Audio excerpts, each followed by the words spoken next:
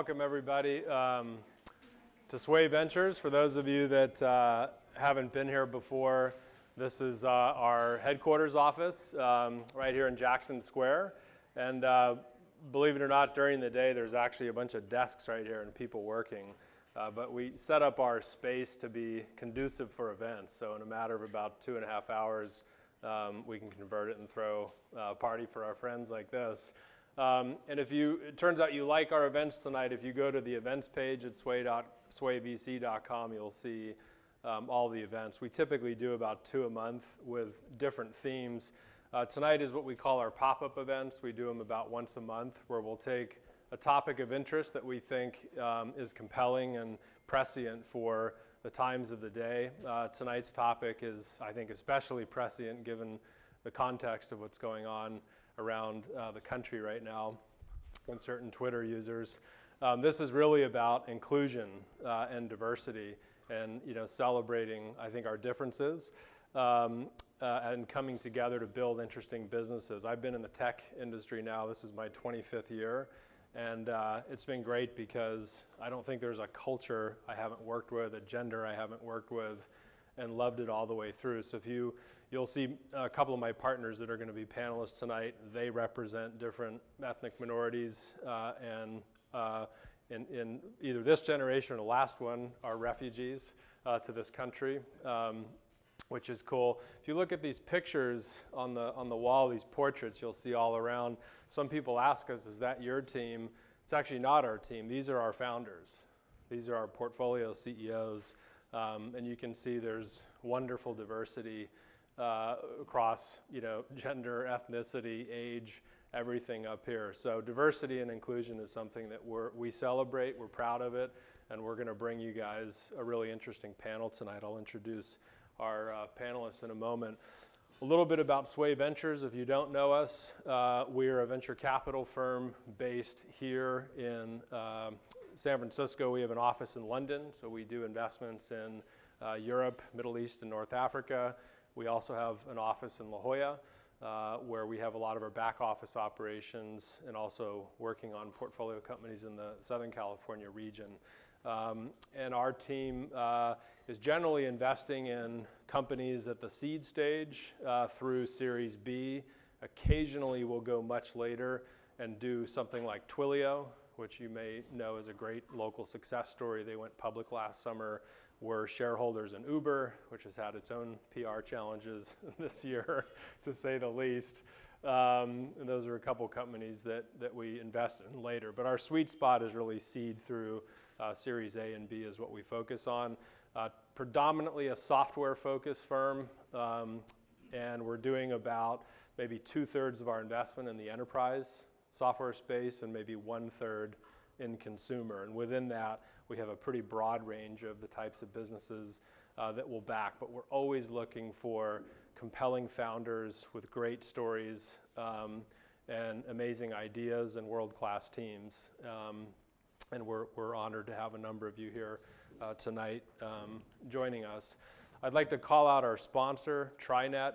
These guys are wonderful. They actually have helped us over the years with some of our needs across our business, some of our portfolio companies. And I don't want to reduce their value to a PEO solution, but amongst the things that you need to get set up for healthcare benefits, payroll, and a lot of the HR-related services, TriNet is one of the best in the industry. They've been a wonderful partner to us for years now, underwriting our event. So we're pleased to have you guys here. And if you want to just stand up really quickly. Hi everybody, I'm Catherine. The 3 main things that we do is help you guys protect your valuation, help you lower your burn rate, and help you grow faster. So if you want to talk, I'm here. Let's talk. Those are 3 good things. Exactly. So our outside guest panelist, Trina, is going to come up here in a moment. She runs a very important group within Intel's corporate venture capital arm. She'll talk more about her remit when she gets up here, but she's been a wonderful friend to the firm, and I think you'll find her to be very bright, very knowledgeable, and very connected. And then, of course, we also have Sydney Thomas, who recently got a post at Precursor Ventures as an investment associate. and head of operations, and she's got a great background and a great story, and we're excited to include her tonight in the event. So I think the last thing is we're going to do a panel. We're going to kick these off where my colleagues from SWAY are going to introduce our panelists, introduce some topics, ask them some questions, but pretty quickly we like to transition to handing the mics to you guys. So as you sit here and cogitate what's being discussed and you think of questions, just park those mentally and you're going to get a chance to ask our panelists effectively anything you want. We'll run that, and then my colleague Greg is gonna cap it, and we'll take it from there. So with that, how about a warm welcome for our colleagues.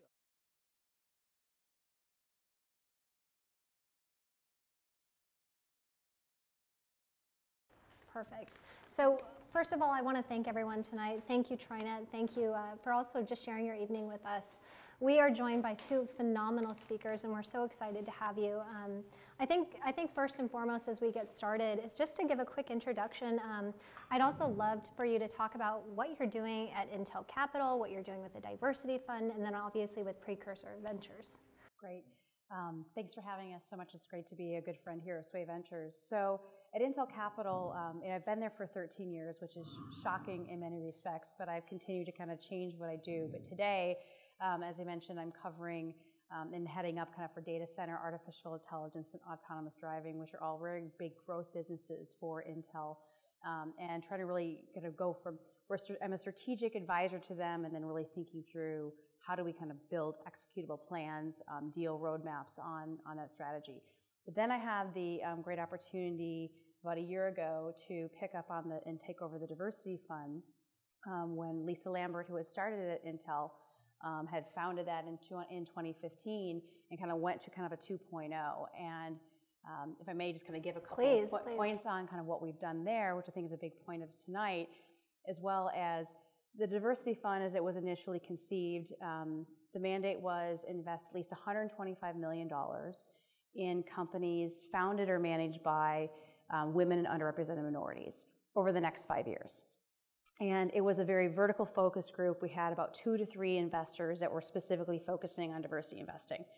And when Christine Heron, my partner on this, took it over about 15 months ago, we looked at it and said, okay, we're not having that direct staff because those people all went out into the business units. Why do we have 3? Why don't we have 50?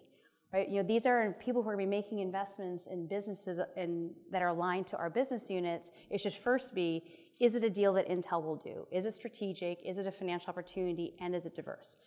And so when we took that approach, it's like, and I want 50 investors, not 3 chasing these deals. And so it's been remarkable what's happened. To date, we've already have $83 million invested in the fund, but Intel, I kind of looked back and said, well, have we already been doing this? We already have $214 million invested in 42 companies. It is about 12% of our portfolio for Intel, which is, I think, typically the average is maybe 8%. So, we're kind of pushing that up, and depending on how you measure the numbers, this could be closer to 15, but we'll keep it low to kind of keep growing from it. But it's been remarkable we've got amazing robotics companies. We have specialty chemical companies. We have AI companies. It's all across our business units. And I even have times where people say, oh, I hadn't even realized that my management team that I've been investing in is already diverse. And it's from small to large companies, because we've got a portfolio company that has filed to go public, and half their management team of 20 are women. So it's something where you can do this. It actually doesn't have to be as hard as we try to make it be, and companies can continue to evolve with it. But that's kind of a little pitch on the Diversity Fund. So Precursor Ventures is a pre-seed fund. We are $15 million in Fund 1, starting to fundraise for Fund 2, and we have invested in 84 companies so far. It's a lot of companies. Our average check is about $100,000 to $250,000, and so we're looking at the companies that I like to say are pre-everything, but founder in an idea. And I joined Charles about a year and a half ago where I get to do a lot of the fun stuff, which is working with our portfolio companies and making sure that they have everything they need whenever they need it, and also doing a lot of sourcing. So looking and figuring out where should we be that we're not. So we're looking across the country, and we also have some portfolio companies in Toronto as well. So I'm excited to talk about diversity. I'm a Black woman, if you haven't noticed, and my boss is a Black man. And so I think we have the unique vantage point of being able to see and influence our portfolio companies from the top. And it's been so much fun to be a part of that. And so I'm excited to share a little bit about what that process has looked like for us. Thank you for sharing that. I'd love to kind of talk a little bit about Intel Capital. I appreciate, you giving us that well-rounded view, but it expands to more than just women and underrepresented minorities. Most recently, you've added military, you've added LBGT. Can you talk a little bit about, what's driving that? And, I'd love to kind of talk about the 2020 initiative that Intel has taken personally in that. Great. So back to kind of when kind of took it over, we said, okay, well, what are the criteria? And it was women and underrepresented minorities. And it turned out that, well, let's understand what else we're doing with Intel's corporate global diversity and inclusive initiative, as well as with our supplier, because our supplier program also had a diversity initiative. And they had the other categories. We're like, well, why isn't this? And we just said, well, we're kind of rewriting the rules, and this should be representative of what our supplier base is doing too, because this is not just an Intel Capital. Intel Capital is an extension of the broader corporate initiative. So we look to extend that. As a result, it has brought in a couple more people. We do have at least one, because and it has to be very sensitive. I say within the U.S.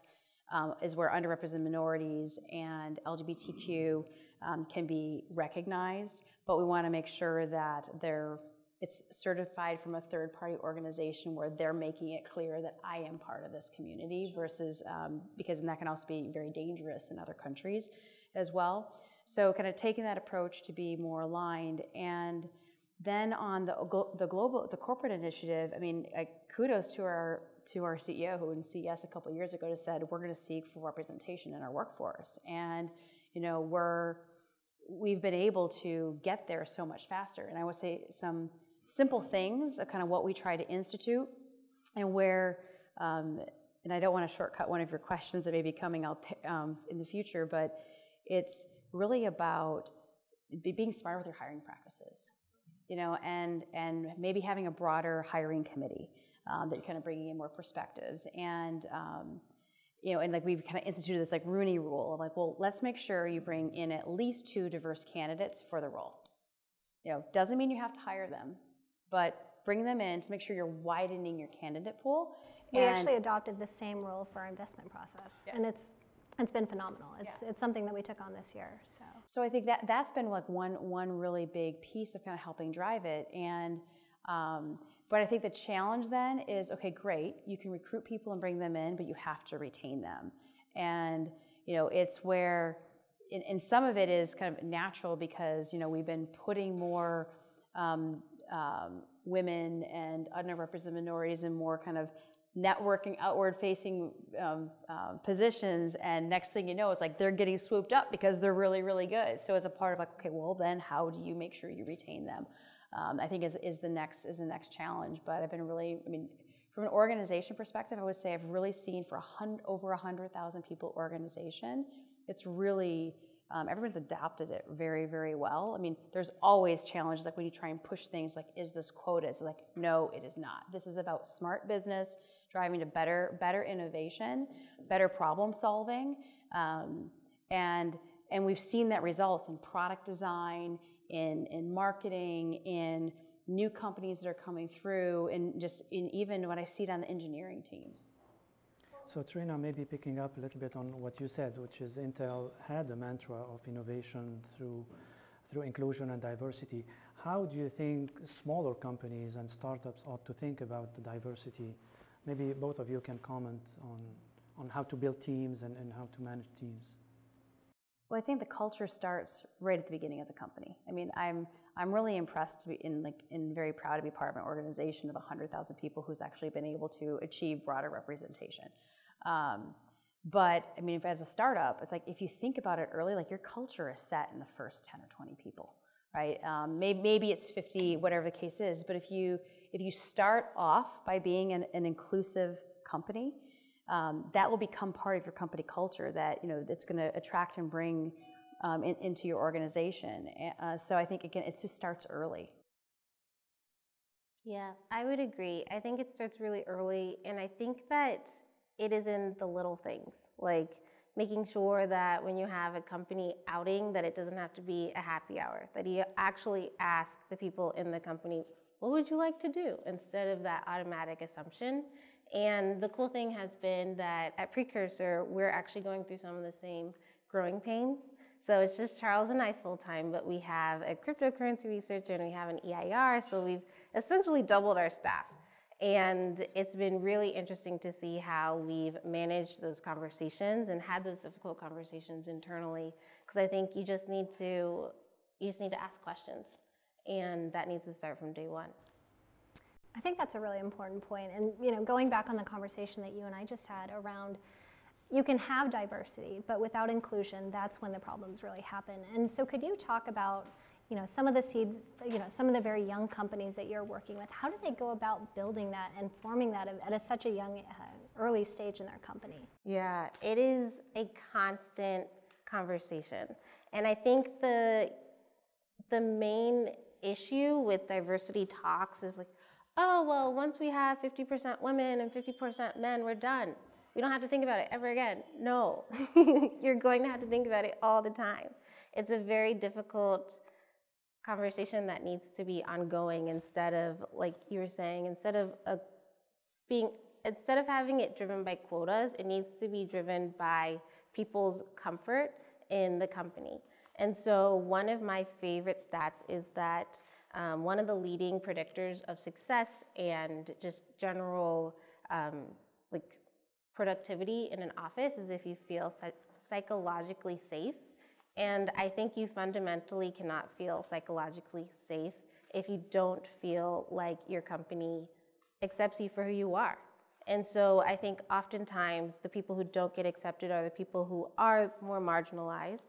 But I think marginalization can be 100 different definitions depending on who you're talking to. I mean, the Bay Area is one of the most diverse in the country, just because it is around technology, it's about engineers, it's about immigration, people coming from outside. But there are also problems. I mean, you see it when people hire same kind of people from the same ethnic background. It's probably more on first generation as opposed to second generation, which were raised in a diverse environment. What are the problems that you see today that Intel, for instance, is working hard to solve on diversity? Well, I think it comes into, every conversation, every meeting that you have, you need to think about how can I be more inclusive. And I was talking earlier with a couple of people about, it's not just what people are saying, but I mean, there's times that I just spend the time in the meeting looking around the room, looking for the nonverbal cues and the reactions and the shifts in the chair to know, okay, is there, like, how do I kind of have like this handshake with somebody in the room to bring them into the conversation or kind of bring it up. And that's something you can do if everybody looks the same or is all from the same background, right? It's something where you can, because hiring people is a long process and hiring the right people can be. But again, these are just really simple ways of just working in any environment, any meetings that you may have about how to figure out how to be more inclusive to those other new ideas, and then get to better results. And then I think sometimes also from a hiring perspective, having more, like they recognize that we all have biases. And I know Intel has been trying to do all this talk on, and has been teaching all the senior leaders too, of the fact that, look, you are biased. Like, don't say that you're not, because there's things, whether it's your experience and things you've been exposed to, and from your experience, knowing, I've seen this, if this, then that, very often, so I might be biased to that point, but recognize that you have those, so how can I kind of be a devil's advocate in this situation, name it, right? Name that, okay, I'm taking a contrarian view here, right? Which doesn't necessarily, and I'll do it sometimes even if I don't have a contrarian view, but I haven't heard one come out yet, so I'm gonna try and take that position. And when you do that, and then even in hiring, especially if you start, because I think there were some different stats on, you know, where sometimes like people will be harder on, like women have to have already done the job, where men would, they can grow into it.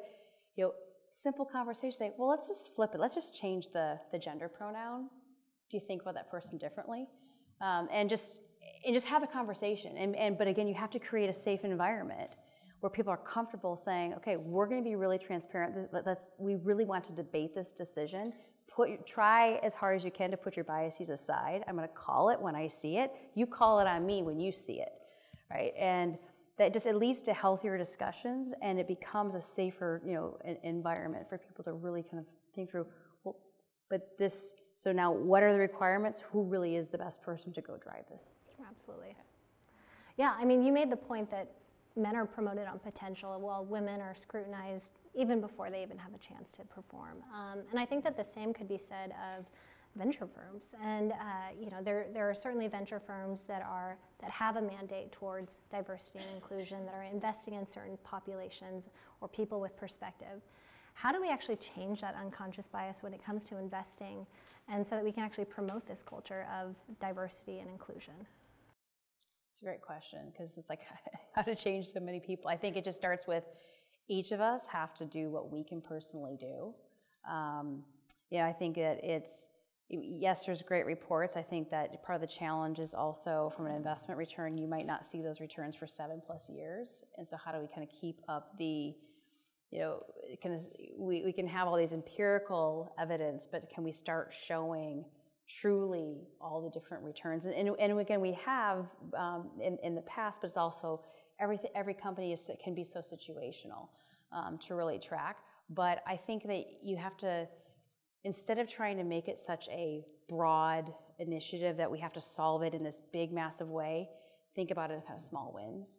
And whether it's a project team that's getting put together, or it's a new product that's going to go to market, and I think if you can start seeing there, you're going to start a good kind of snowball effect of, well, we're really seeing this value.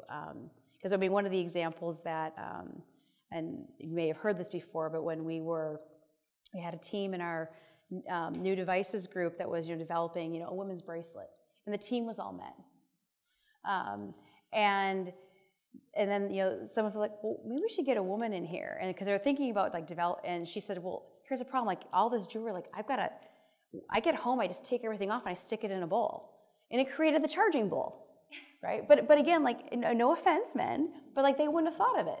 Right? And like, but again, like within like 15 minutes of the conversation, she's like, okay, this is great, but if this is going to have to be charged and connected, I would want to be able to drop that into some, like, it's just easier. It's jewelry. I'll be thinking about it as jewelry versus a device I have to connect to go plug in.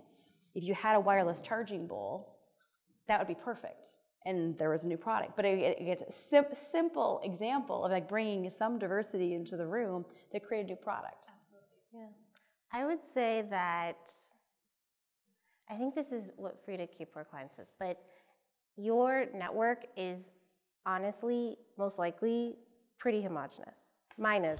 Most of my friends are Black women because we're awesome. But I'd say that, so the more people who are different, who you have in your company, the more people you will have in the pipeline who are different, because those people are able to hire or recommend other people who look or have similar backgrounds to them. And you just create this ongoing cycle. And I think a lot of times it's not discussed enough that in order to be diverse, you first just need to get some diverse people in the room. And once you have diverse people in the room, like 50% of your work is done, because obviously, like I said before, you need to keep having those constant conversations.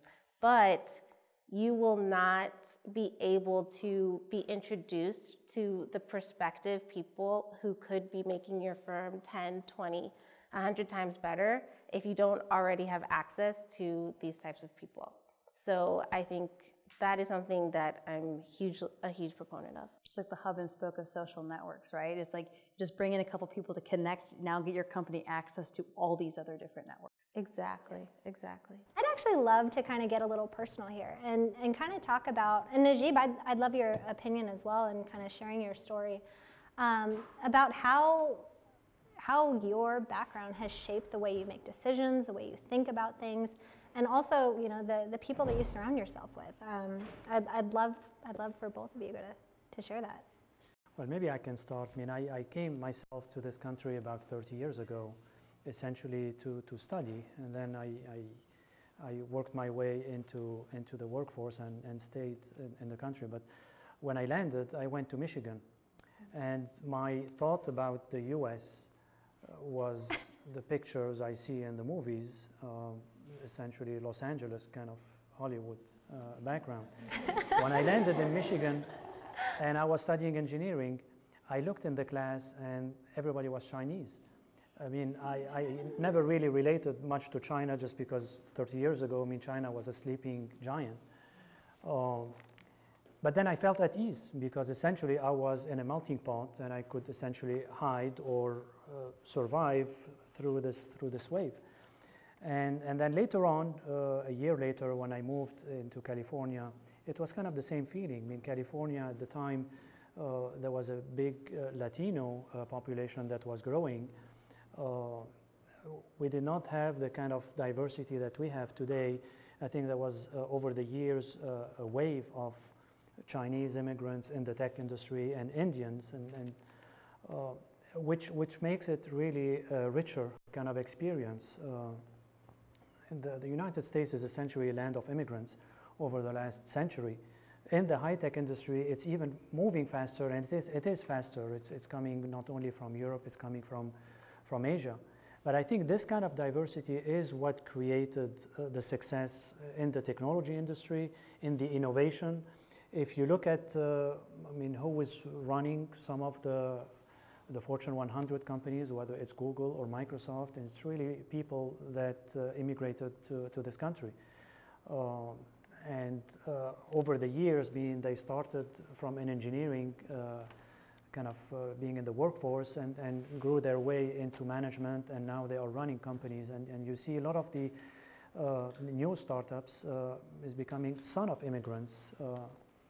So in a way, I mean, innovation and diversity creates innovation and creates success at the end, whether it's color, whether it's gender, whether it's ethnic. I mean, I think the world is flat. At the end of the day, it's being melted together.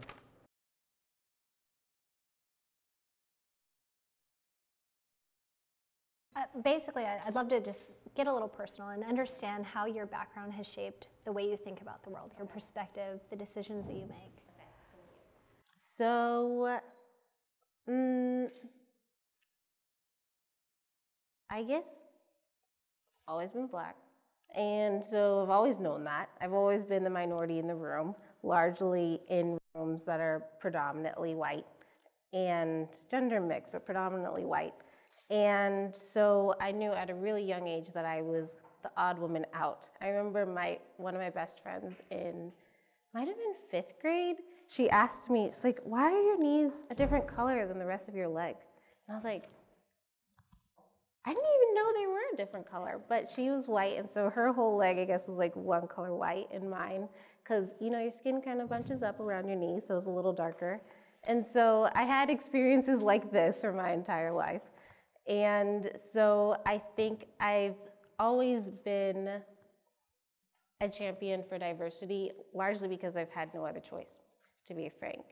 And Charles is actually my first boss who is Black.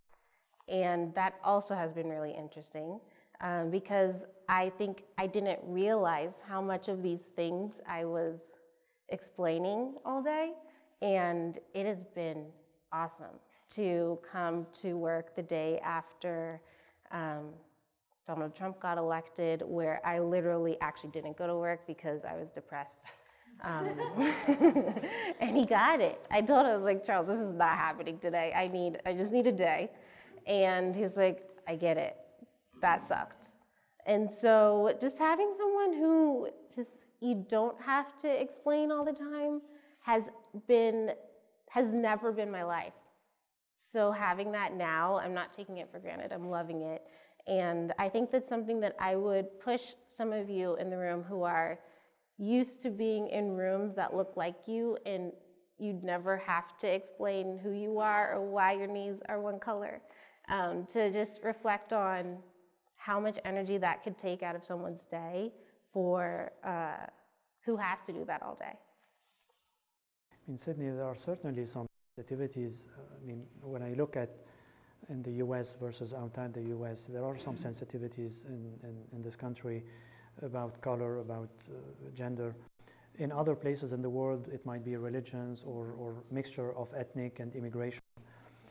When you look at kind of minorities, do you think this is more of a liability? Do you feel it as a liability, or you feel it as an asset that could be taken advantage of?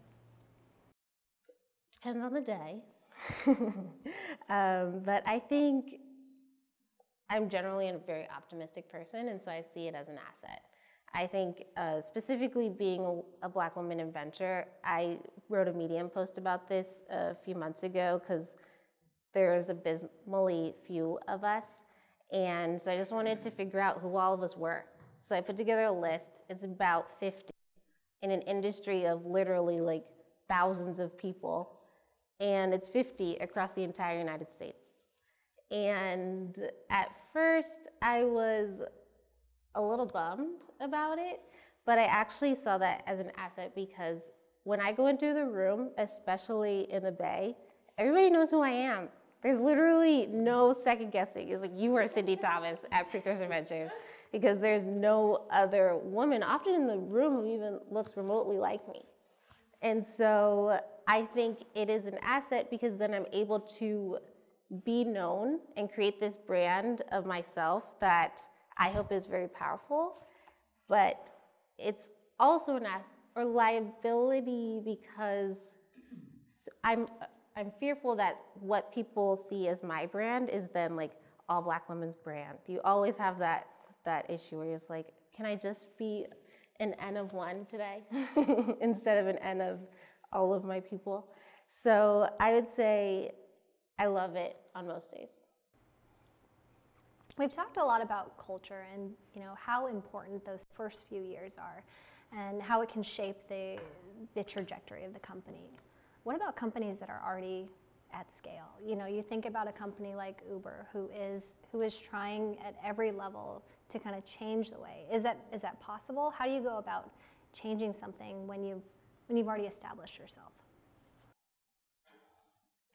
I'm hopeful. I'm hopeful. I think it's hard. Wish they would have started earlier. But I think it's really, really hard because so much of the culture of a company are the little things. Like, how do I write an email? Or how do I have a meeting? What does the structure of this meeting look like? Or who can I interact with? Or how do we interact? And so I think it's 1,000 little mini things that create culture. And so when that one person had put into place all of these 1,000 mini things, I think even taking that one person out, it requires, and for the culture to completely rejigger itself, requires a whole reset button. What I'd say within Intel, like one of our company values is constructive confrontation, and many times I don't see it as often. So, and again, like you have to call out these different micro inequities that you see where is like, is this what you were really how you were intending to come across?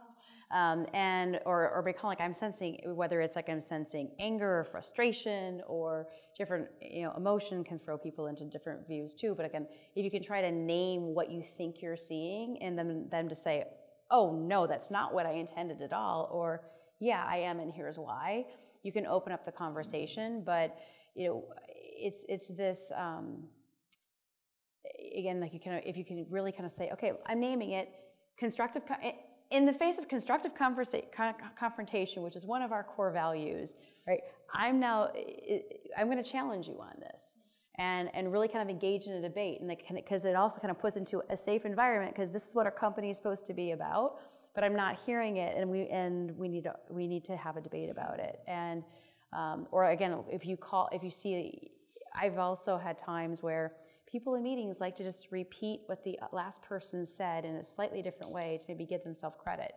And when you see people do that, just to simply say, "Oh yeah, what he or she just said," right? And you do it once, you don't have to do it again, because it's like, it's okay. You're all smart. You're all here on the project team to have the contributions, but we have limited time not to repeat what everybody just said. Or to, if you can really take it a whole nother notch higher, great, bring that in to the mix. But if you're just repeating, you're wasting everybody's time. And it deminimizes the person, right? Because often it might be, again, a woman said it, but now the guy said it, so people are like, oh, that was his idea. He's so smart. You know, it was funny. Last night, Patrick and I are starting a new video series where we're Bill Malloy, who is one of our founding general partners. He's kind of getting really personal with some of the founders that we've made investments in. As Brian alluded to, you know, we have a really diverse and interesting portfolio. But the one key thing that really stuck out to me in the conversation, and again, it happened organically, he got to the point about talking about hiring, and you know, they're specifically looking for, you know, to bolster their engineering talent in this obscure technology called Scala. And the point that he made was they are really looking to have a diverse talent pool, and they have a new director of talent who has this mandate of not only finding the best candidate, but they want to specifically hire for diversity and inclusion. And he basically said, you know, this is a very obscure technology. If you think about it just by a pure numbers game, you probably have about 90% who are white, who are male, and you have about 10% of other people. And so how do I find that 10%? And it's a lot of no's to who potentially could be the right person, but I'm so dedicated to the fact that by finding that 10%, that this person is going to add a perspective that will be instrumental to the growth and trajectory of our companies. So I'd be curious, Sydney, with you as a seed investor, how do you kind of establish that with some of the companies that you're making? How do you kind of work with the teams to actually make sure that they understand that this is not just the right thing to do, but you know, there is a business, there's a business value to this. There's also just a culture, you know, it definitely adds to that. So how do you go about instilling that in some of the companies that you're working with at such a young stage? Yeah, I think that the cool thing about being at Precursor is while we don't have a specific diversity mandate, it's one of those things where if you don't like diversity, you would go to one of the funds where there is none. There's many to choose from. And if you do, you would come to us because we reflect that in who we are. And so I actually haven't had to have those conversations with any of our portfolio companies because they get it. And so that has been amazing. I think some of the resources that I love to direct people to who are looking for increasing a more diverse pipeline, specifically for engineering, is Code 2040. I think they have done an amazing job in training and building a really talented group of young individuals who are ready to work. And I think one of their frustrations is that when they put their resumes kind of next door to another resume of a person who looks more traditionally like the person who should have that engineering degree, it comes down to the soft skills. It's like, well, they just weren't a great fit. And it's like, okay, explain that to me. What is a fit? And if you I think the more structure you put into place in your interviewing processes and your hiring processes, the more likely you're going to make room for people who you might not have seen as a fit in the past. Trina, maybe a question for you here. I mean, Intel has been kind of the leader from the CEO down to have a certain goals, aggressive and bold goals on hiring and representation. Can you give us a sense of the progress of this effort and in the work that you do as the chair of the Diversity Fund? How is this impacting the decision making? So from the corporate level, you know, we actually pulled in our metric of kind of what our overall goal, because we were moving it forward quicker than we thought, but also felt that we should be pulling it in, and like we shouldn't be giving ourselves that much time and really drive. And then I think the focus has really shifted a lot to even retention, because it starts with, you could start with diversity. Okay, that's maybe being invited to the party, right? Where inclusion is now you're invited to dance. And I think we were doing a good job of kind of bringing people in, but now how do we think about the retention of it? So that's come from a global perspective, and I think what our global diversity and inclusion organization that we have at Intel is really taking on almost like an annual by annual approach of what are the metrics we want to drive to achieve this year. It's a bit of focus, right? Because we can't boil the ocean. So, in fact, in this year, one of the key areas of focus is, okay, we're digging deeper than women, and we're focusing on African American women. That's what we're doing this year. But again, like, because now can we drive and have specific metrics and see we can really seed here. From the diversity fund perspective, we had this mandate. We've kind of looked across, well, we've already been doing this, and what I've seen, the number of investments, this year, and I was putting up numbers, and as I bring them up, our management committee is like, we need to be bragging about this, because it's unbelievable what by taking it from 3 people to 50 has done. And we just put $20 million into a company that's a large company that has a very brilliant, woman co-founder, and several other women on the management team. So it's not just at like the early stage seed investment, which we also want to support as well.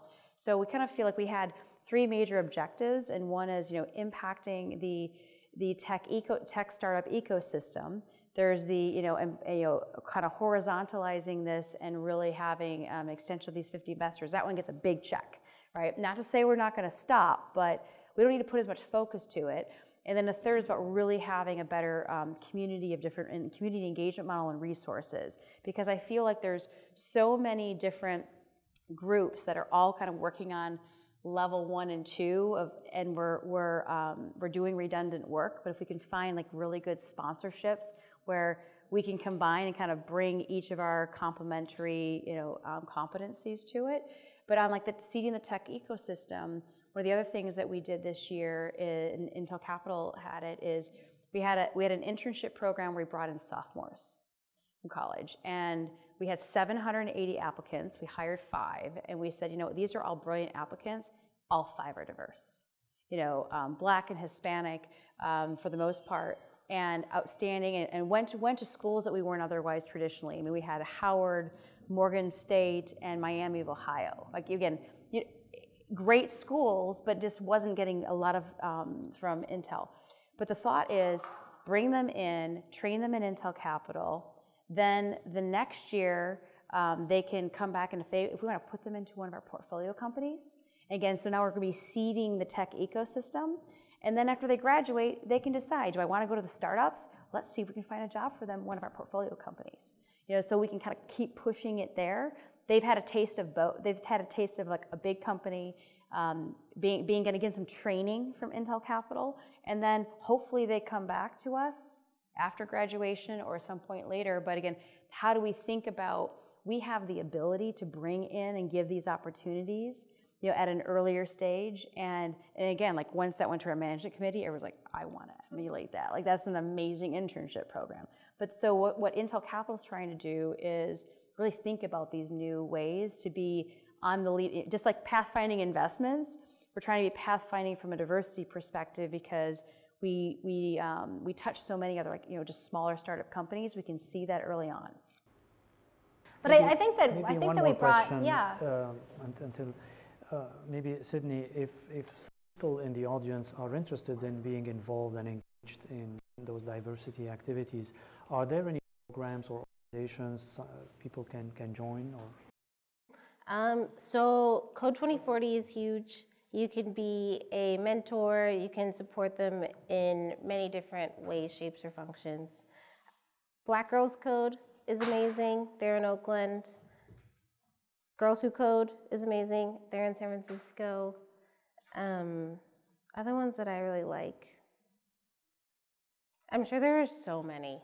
And honestly, I think some of the pieces of being a great ally is doing some of the work yourself.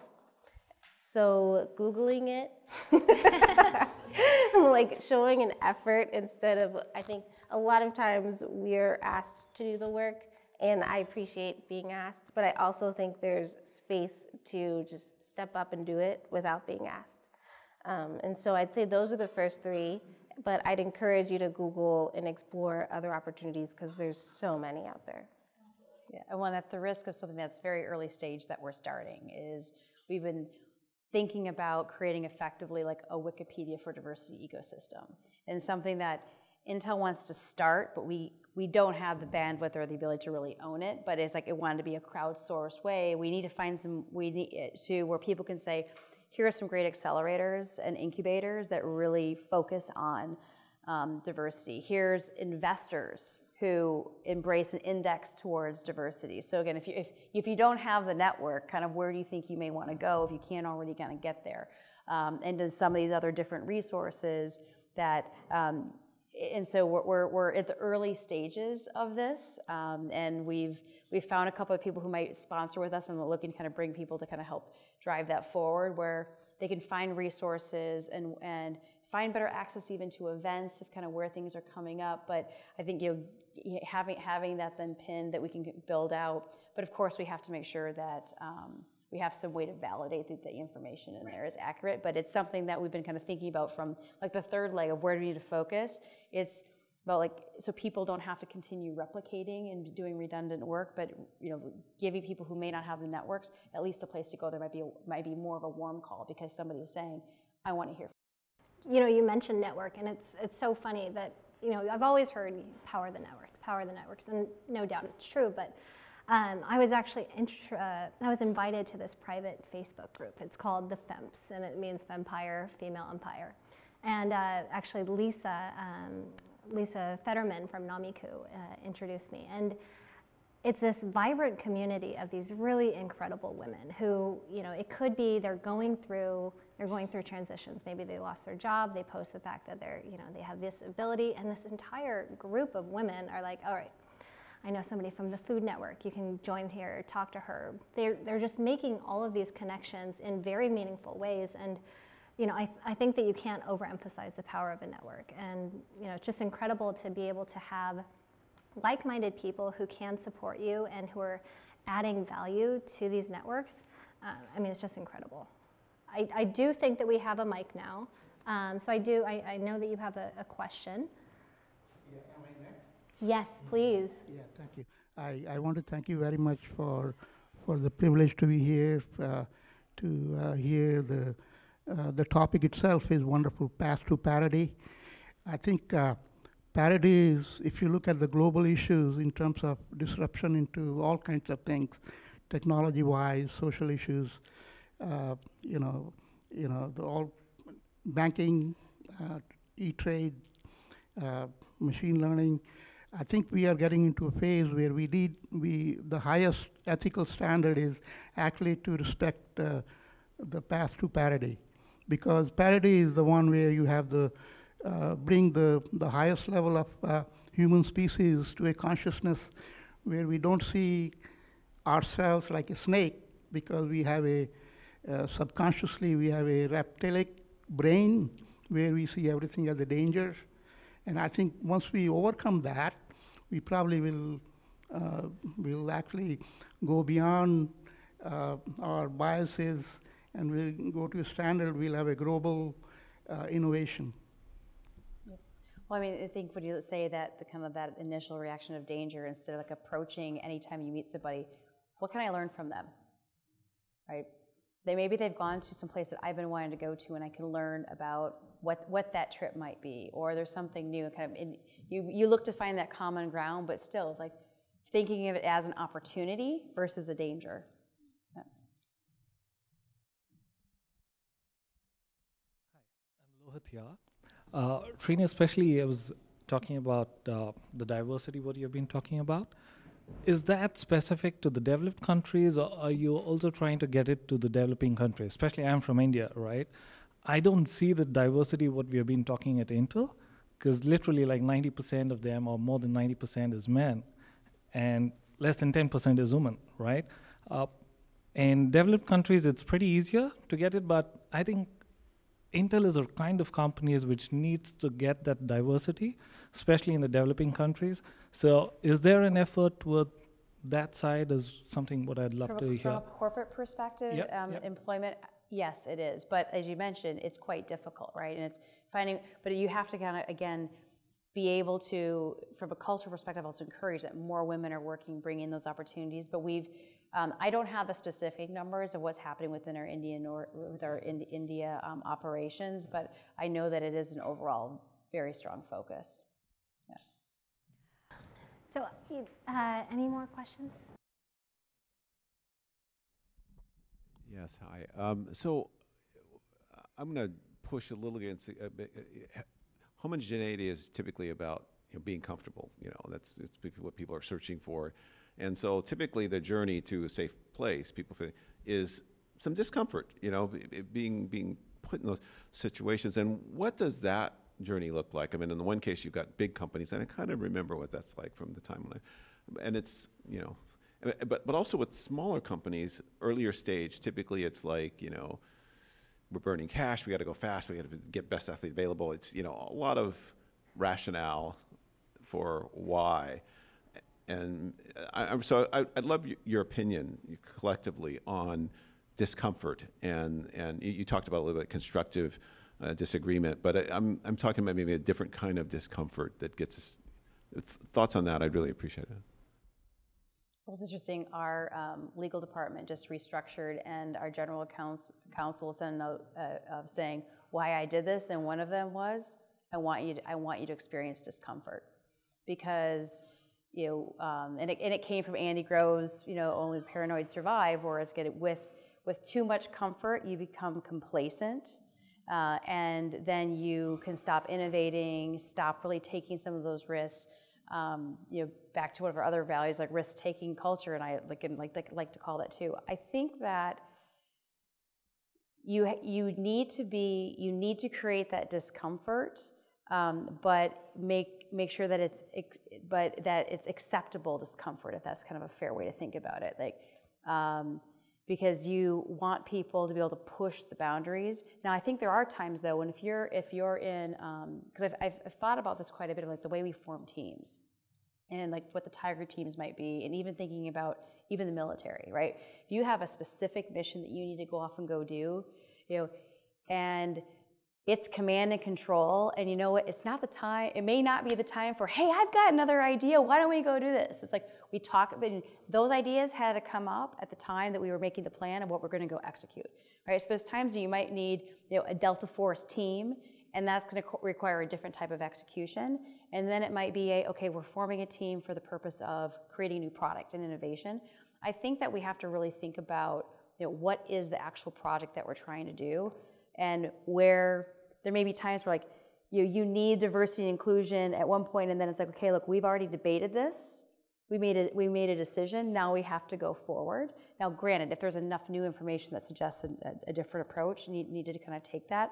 But I think we run the risk though, if you become too comfortable, just the complacency will destroy it. Yeah, I totally agree. I think that leadership comes into play hugely here. I know my boss, one thing that I really appreciate about him is that he is so direct in his leadership, and so we have structured time, then we make a decision and we move on. And if you didn't have your voice heard, you can talk to him about it in your one-on-one with him later that week, and then make sure your voice was heard next time. And so I think so much of that is necessary in creating a really cohesive group. I also think though that I really do want to circle back to your original point around the being confrontational in a productive way. I've done that a lot of times in my office, and it's been, I think when it's received with grace and kindness and empathy, it is one of the best feelings in the world. And so the point that I was making earlier about the happy hour discussion, that just happened last week in our office, where one of the guys in our office was like, we need to have more group happy hours. And I was like, I don't want to drink with you. And instead I said, how about let's do group lunches? And it was received with so much empathy. He's like, cool, let's do it. But I think that those conversations need to happen, or else you just submerge. And to your point, you submerge when you're in these times of intense stress, which means when those times become more calmer, people can be, I think, a little more extreme about their views because they didn't have the time to express them when the times were a little more stressful. So I think always being really honest and forthcoming with how you're feeling is the best step.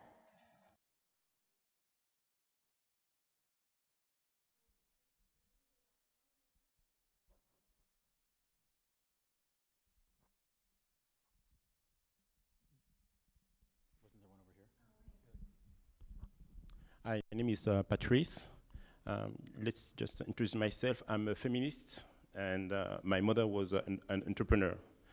So yesterday I was watching a webinar from a Stanford University Innovation and Entrepreneurship program, and it was interesting because actually there was a chart which was showing how it is tough to build and to succeed within a diversified team. It's not really an easy game. But then on the same chart, it was showing that the company which has been the most disruptive was also a very diversified team. So my question is just for you as an expert in the VC area. How do you bring this number where we saw, in general, the most diversified team are not succeeding to really reach to the level where they become really disruptive? What are your? Yeah, I think it's really just empowering the leaders and really kind of encouraging just the overall strong leadership of like, okay, now that you've got this diverse team, now how do you actually lead and drive it? Because it's not just assembling the team, it's now you have to execute in synchronization or harmony, whatever you want to call it, right? But I think it's then just not neglecting kind of the natural leadership skills that would need to continue, even from a board perspective, and even like how you would choose like who is on your board and how the different advice that they may give you, or if you're a board member, when you see some of these things, really helping kind of where, I mean, I recently saw one of my companies was looking to do some raises and stock grants, and I noticed that. And they were saying, oh, we're paying everybody's salaries in kind of this kind of 25 to 50% quartile range. And I look at the two women, and I said, can you just explain why they're not in the same place? And it's because there was actually really good context, and kind of like someone was just there, someone's actually getting lots and lots of option grants continuously, so they needed to up it. But it was a bit of like, if you just, on the abstract, if any random person saw this page, they might wonder if there was gender discrimination. I don't know if there is, and I'm like, I accept that answer, that's great. But again, you just have to think about whenever you see these things where, and they're like, thanks for pointing it out, like hadn't realized how that could otherwise have looked. Where I think you have to make sure that you can retain the people, but you have to bring in the right leadership and continue to drive, because the reality is like 0.1% of the startups actually make it. Right, so it's hard. It's like you can do all these different things, and there may be other reasons why. It's not just be for a diverse team. I heard a really good point last night about you have to be correct in your marketplace, kind of in your market choice and kind of the market dynamics. You need to be differentiated enough, which again, diversity can really help from a differentiation point. And you have to execute. You have to do all three, and if you just focus on differentiation from diversity, that's not going to do it, right? You still have to have the right market, the right opportunity, and you have to execute. So I think that's what I'm talking about, like from the leadership coming in is incredibly important. I think that's what it kind of takes to the next level. I would say just +1.